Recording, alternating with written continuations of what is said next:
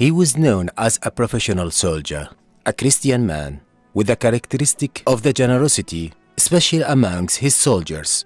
He lived for 3 decades in the Arabian deserts between the Bedouins, where he attracted their world and their qualities. He spoke Arabic fluently. His work in Iraq during the British Mandate, where the most violent policies were used against the rebellious tribes by bombing them with aircraft. He led the Arab Legion in Jordan and gave it many advices and instructions. He led this legion to one of the few victories during the First War against Israel. Many of his opponents see that his authority weakened the king's rule in Jordan, and his loyalty to the Hashemite rule was permanently in doubt. He served in the Jordanian army for nearly a quarter of the century until 1956.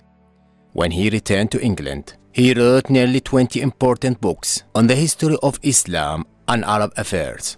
This person is John Bagot Glubb.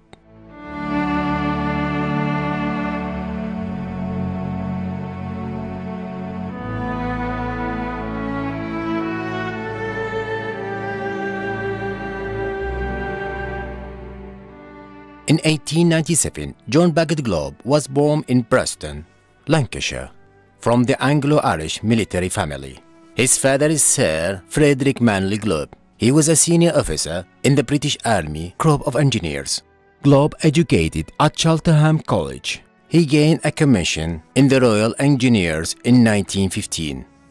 He suffered a shorted jaw on the Western Front of the First World War. In later years, this will lead to his Arabic nickname of Abu Hinik, meaning the one with the little jaw. He was then transferred to Iraq in 1920, which Britain had started governing under a League of Nations mandate following the First World War. At that time, the armed unrest by the Arab tribes against that mandate was continuing in the country. But when Glubb arrived in Iraq, British forces repressed the tribal revolt at a great financial cost. He was posted to Ramadi, a city in central Iraq, in 1922. In that period, he learned Arabic language. Began at that stage his interest in Arab culture. He was particularly interested in the civilization of Iraq. He visited several archaeological sites and he made several exploratory trips to the desert. He was appointed as an intelligence officer of the Royal Air Force. He was charged with the mission of building bases for the British aircraft around Baghdad suburbs in order to face and quickly any tribal attack through air strikes, and to carry out several air attacks against the tribe's outlaw which refused to pay taxes. The idea of using airplanes to overcome distance and bad communication seems very tempting. Aircraft can be focused on a particular base. They can take quick action within hours against any hostile clan, despite the vastness of the geographical area of marshes, mountains, or arid desert. But the Glubb admit the many mistakes in determining air targets. This is because to geographical difficulties which characterize that area, where many pro-government clans were bombed. In that period, the daily aerial bombing of the villages in very cruel and brutal manner was an expression of British mandate policy, which took the form of punishment as the best means to rule.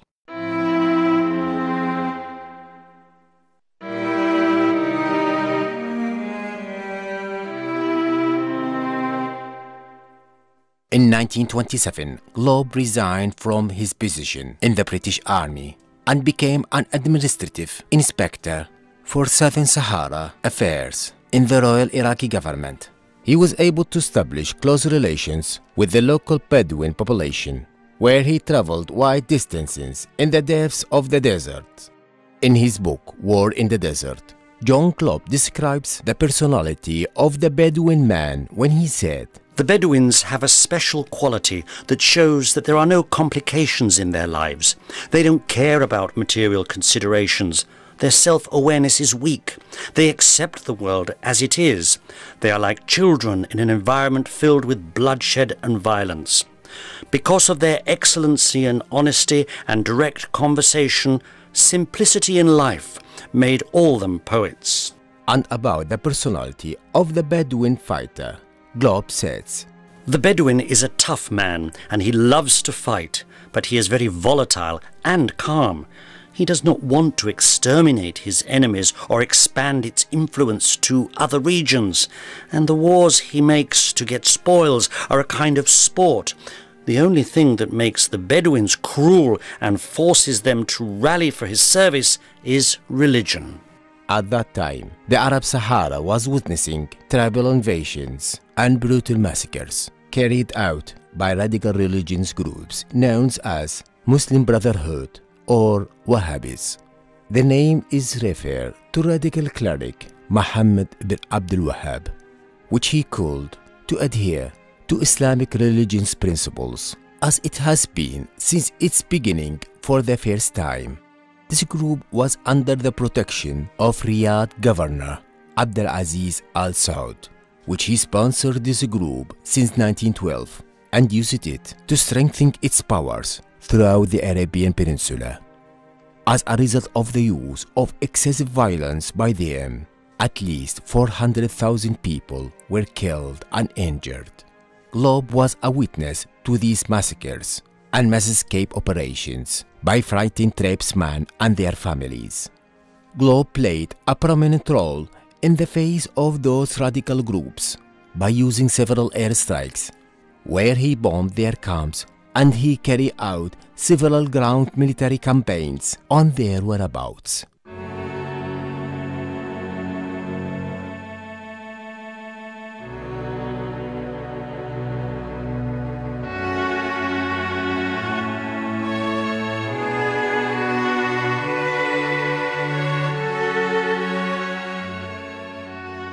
In 1930, Glubb was invited to join the Arab Army in Jordan, which was organized by British officer General Frederick Gerard Beek in 1921, as a force that includes Arabs, Kurds, Turks, and Circassians.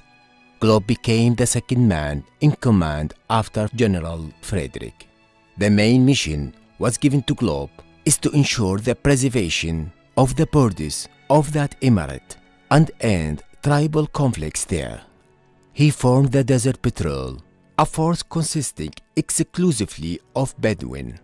Within a few years, he had persuaded the Bedouin to abandon their habit of raiding neighboring tribes. In 1939, Glubb succeeded Frederick Beek as the commander of the Arab Legion, subsequently known as the Jordan Royal Army. In 1946, Jordan gained independence from the Great Britain as a reward from the loyalty of the ruler of the Jordan, Abdullah, throughout the years of the Great War. King Abdullah tried to expand his kingdom by annexing parts of neighboring Palestine to Jordan.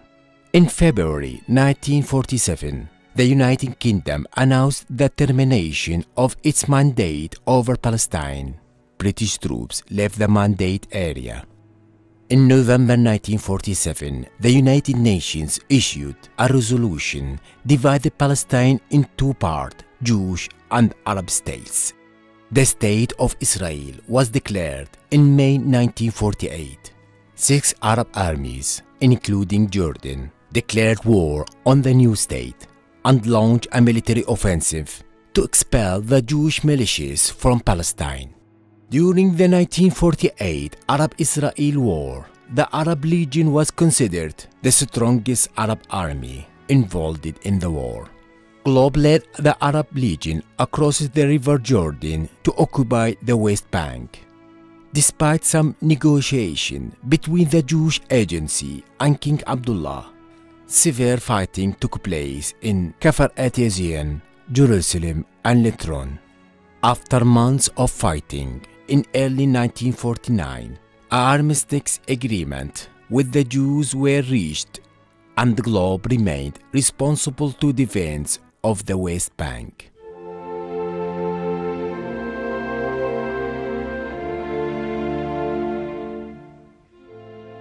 On July 21, 1951, during Friday prayers at the Al-Aqsa Mosque in Palestine, King Abdullah was assassinated, and his grandson Al-Hussein ibn Talal was crowned King of Jordan in the 2nd of May 1953. At the beginning of the reign of the new king, there were several differences between Glubb and King Hussein, particularly related about the topics of the promotions of Arab officers and founding the Arab Legion. Glubb retained command of the Arab Legion until 1st of March 1956, when King Hussein dismissed him and several other British senior officers in the Arab Legion. Glubb left Jordan in 1956 and spent the rest of his life writing books and articles, mostly about the Middle East and his experience with the Arabs. In his book on his autobiography, which was issued in 1957 under the title A Soldier with the Arabs, Glubb explained his life and his experience with the Arab world when he said, "I spent 30 years living among the Arabs. During the first 19 years of that period, I lived together with them. I rarely met a European person. Indeed, sometimes the weeks would go by without me speaking one English word. I first went to Iraq in 1920 as a regular officer in the British Army in pursuit of new fields of literature and for a wider knowledge of the many and modern martial arts. But after 5 years, I decided to change the basis of my career completely. I made the decision to resign from the British Army and devote my life to the Arabs. My decision was very emotional. I loved them."